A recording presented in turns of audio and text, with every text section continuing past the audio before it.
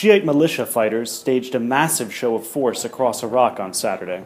Many of the fighters here in Sadr city were answering calls from religious clerics and politicians to rally to defend Iraq from Sunni militants who seized huge tracts of the country nearly 2 weeks ago.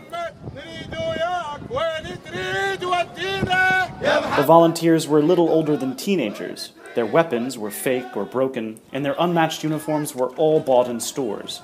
But Saturday's rally was more about appearances. What these young men lack in training and weaponry, they make up for in passion and sheer force of numbers. They're hoping that will be enough to face up to an army of thousands of extremist militants who have sent Iraq's U.S.-trained military running for the hills.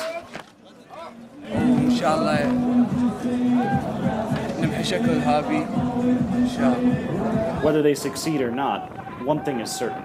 Iraq is quickly returning to the days of sectarian civil war that killed hundreds of thousands of people and nearly tore the country apart 10 years ago. This is Matt Bradley, reporting from Baghdad for the Wall Street Journal.